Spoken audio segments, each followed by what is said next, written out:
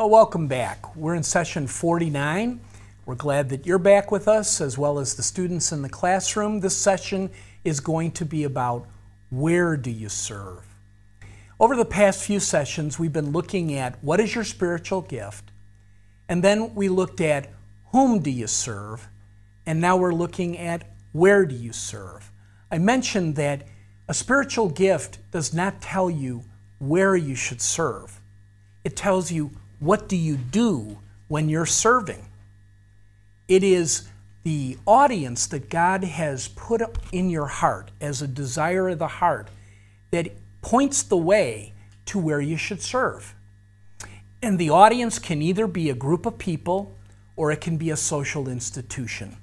Well, in this session, we're going to take a look at the audiences you chose, and based on those audiences, where is the most likely place where you will find those audiences at your church? That's where you serve. You know what the desire is of your heart? Then you know I have to go and find where it's the group of people likely to be, or which ministry focuses on the social issue that I have an interest in. If our church doesn't have that, perhaps I go outside into the community and find a group there that focuses on it, or perhaps I encourage an apostle to start a new ministry that focuses on that issue. All right, I am going to once again take you through an exercise, and in this activity, I'm going to read the names of some likely ministries and churches.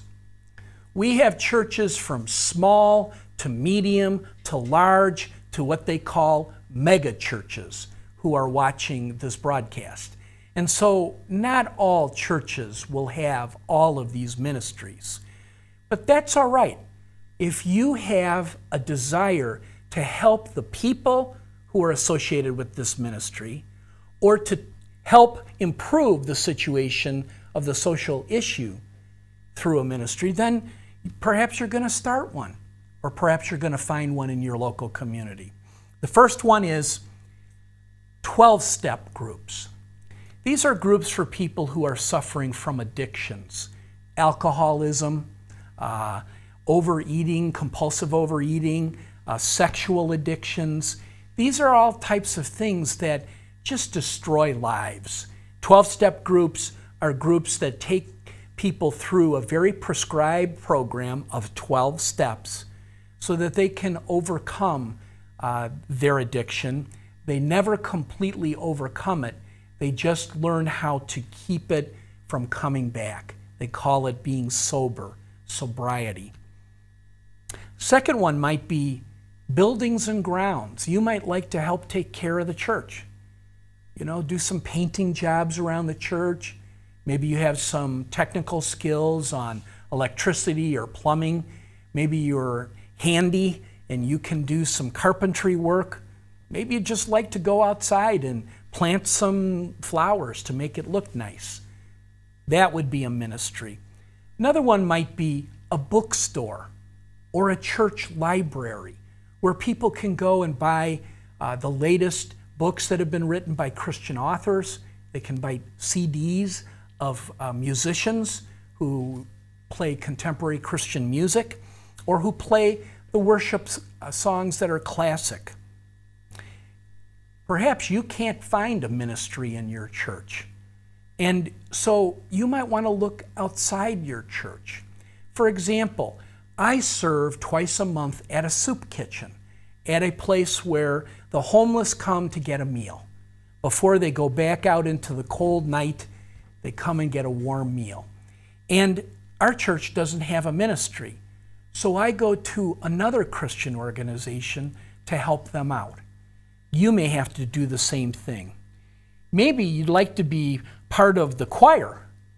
You're a good singer, and this is something that you would enjoy doing, and almost every church has some sort of a choir, or they have some sort of vocalists who participate in the worship time.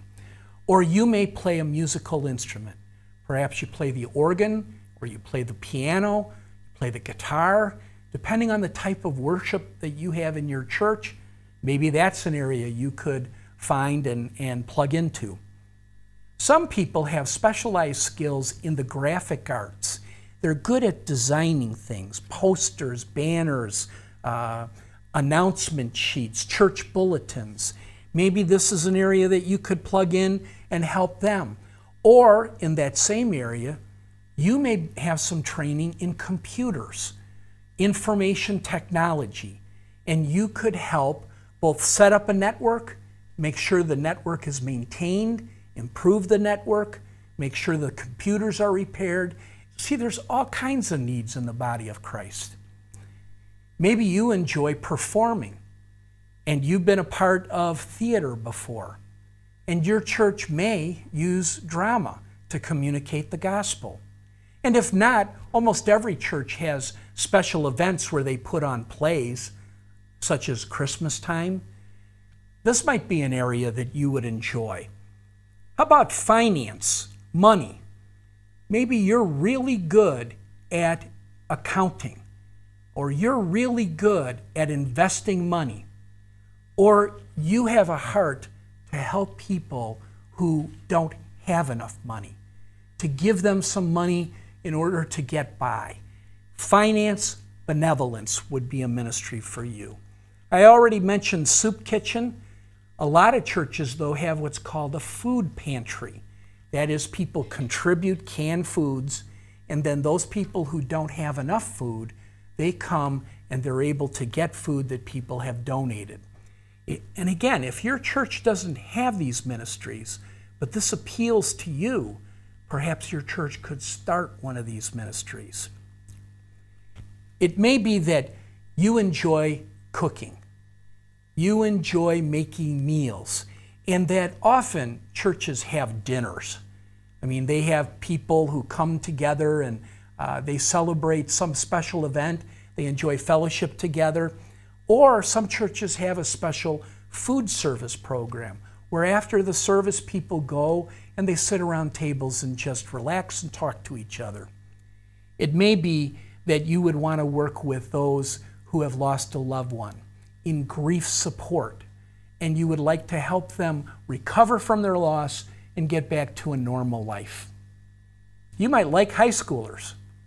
Almost every church has a high school ministry. Sometimes it's combined with the junior high ministry, and sometimes there are separate ministries. But if one of the groups that was your audience was teenagers, this would be a good match. How about junior high ministry? It might not just be the high schoolers. See, for me, high schoolers were not a group that I felt drawn to, but I loved the junior high, middle school kids.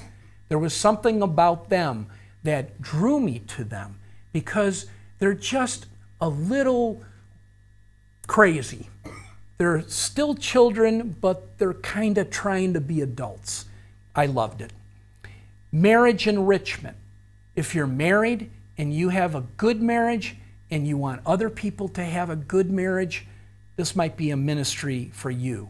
Or perhaps your church has a marriage mentoring program where a couple comes together with two people planning to get married, and they mentor them along the way on what marriage is going to be like, what some of the problems are that they might anticipate, what some suggestions are on how to communicate with each other.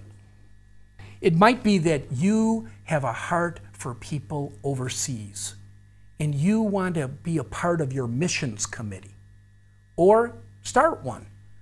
Or you yourself might want to go to another country, not as a missionary forever, on a short-term basis.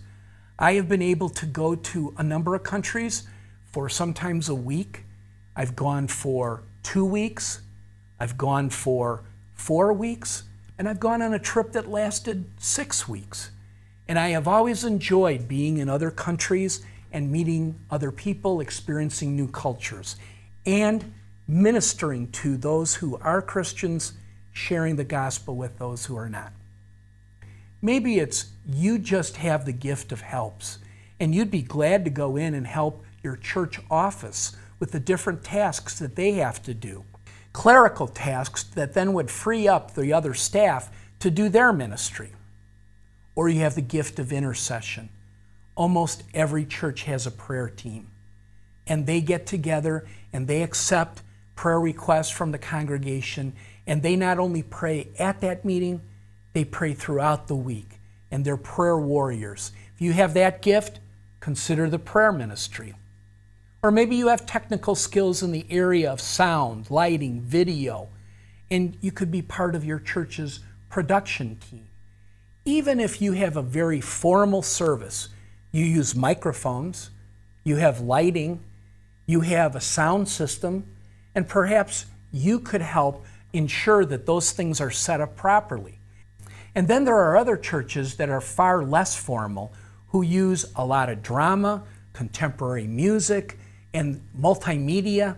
They are definitely in need of people who have these specialized skills. Maybe you'd just be able to stay after an event and take down the tables and the chairs, or come early and put those tables and chairs up. If you have the gift of helps, this is a possibility for you. Sometimes that's just done at random. You know, people show up early and help us set up the chairs. It's much better to have a team of people who have the gift of helps, who are willing to do this on an ongoing basis. Does your church have a singles ministry? Was one of the groups of people that was your audience singles? This would be a ministry for you. How about being a small group leader and leading men in a Bible study? For the women, leading women in a Bible study, or a mixed group? And a mixed group could also be singles and married couples, or those groups separately. If you have the gift of shepherding, this is a perfect place for you to plug in. It also is good if you have the gift of teaching, but be sure you have a strong shepherd in the group, because most teachers are not good at making contact during the week to check on the spiritual status of the people in the group. That's what shepherds do. Maybe you're an athlete. You love sports. And you could start a sports ministry in your church, where it could be an evangelistic tool for your friends and your neighbors, for the children in the neighborhood. And sometimes sports is a means of drawing people into the church where they can hear the gospel. Some churches are very large, and they have what's called the traffic team, because much like in some of our major cities, there are traffic jams, long lines of traffic that can't move anywhere. And that happens at very large churches, and they have people outside in good weather and bad weather directing traffic, telling people here are some parking spots. That might be for those with the gift of helps. So would being an usher, and so would being a greeter. These are all ministries that are perfectly suited to people with the gift of helps. Some churches have vacation Bible school. School's out and the children get together, and they have a week where they go through a program where they learn Bible stories and they do crafts and they play games and they hear about Jesus.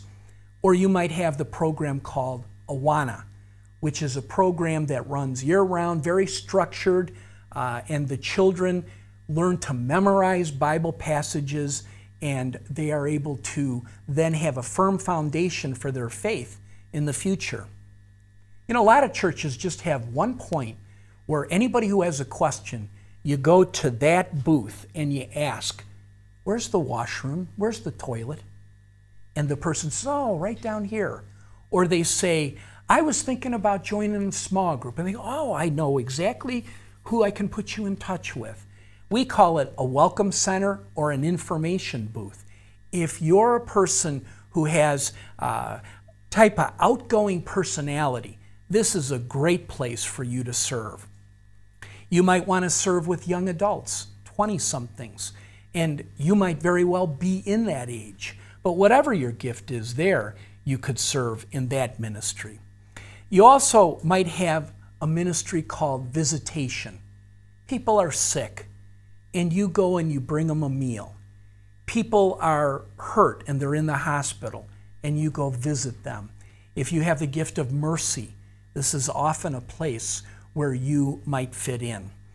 And then we have home visitation, where home visitation is for those who aren't in the hospital but are suffering of one of two things. One, some sort of physical ailment and they can't come to church, or those who aren't going to church because they're going through a very difficult time.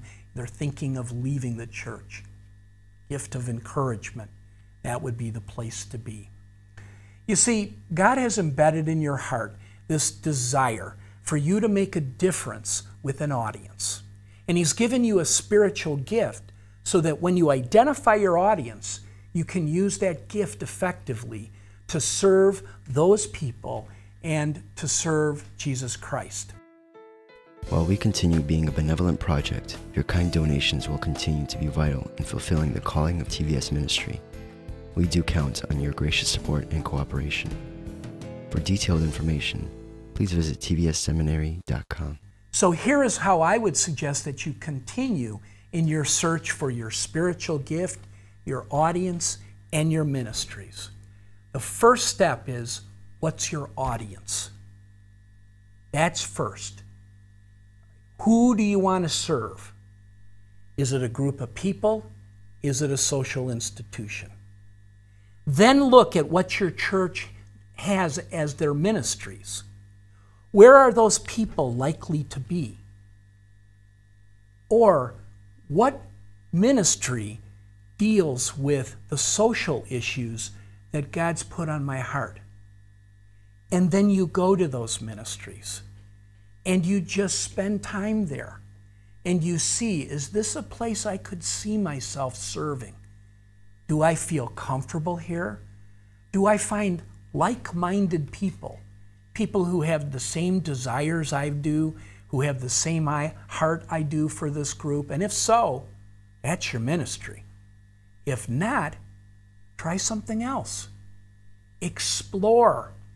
Don't ever accept a position that is a lifetime commitment. Sometimes someone volunteers to be the third grade Sunday school teacher and they start and they never get out of it. You're the third grade Sunday school teacher and they may come to hate it. Well, guess what happens with the children in the class where they have a teacher who hates what they're doing? Not too excited about coming to Sunday school. So we should create an environment in our churches where it encourages people to explore. And much like we go to the store and we try on some new clothes and see, how does that look? Does that have the right feel? Is it the right color? It's the same thing here. Try on the ministries. See, is that a place? Try on the ministries associated with different audiences. And once you find the right place to serve, where your audience is likely to be, then start exploring your spiritual gifts. The ones that you've identified as the most likely gifts. And again, just like clothes, try them on for size. See if they fit, if they're comfortable. If so, stay. If not, leave.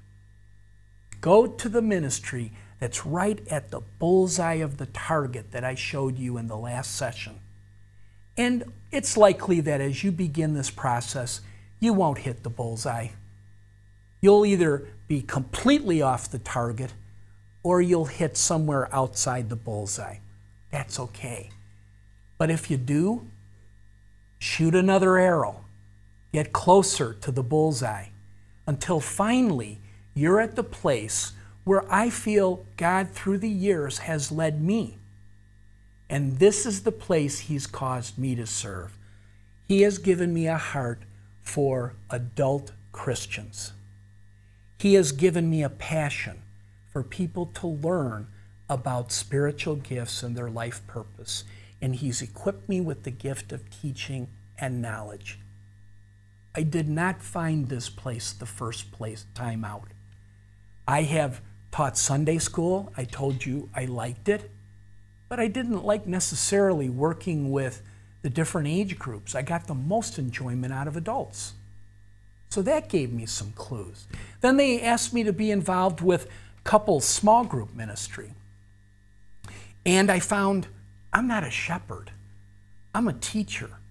And I feel uncomfortable picking up the phone and just saying, how are things going? A shepherd would have no problem. So I said, no, that's not for me. Then they asked me to be a part of men's ministry. And actually they asked me to start the men's ministry. And so along the way, I knew I enjoyed being in the company of other men and encouraging us to build relationships, which is much harder for men than it is for women. And I found I don't have the gift of apostleship. Not only that, I don't have the gift of leadership. This isn't working. So I left that ministry. And then I was invited to join a ministry where they helped people learn about spiritual gifts. And as time went on, I recognized this is my place. This is where God wants me to be. And now God has given me the bullseye. It's taken many years. This is not just something you check off the list. It's a process.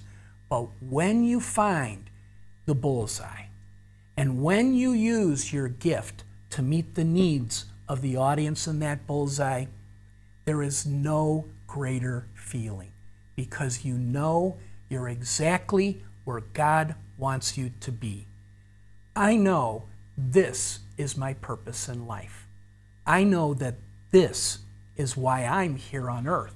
And I would want you to be able to come to the point in your life where you would know you're at the bullseye.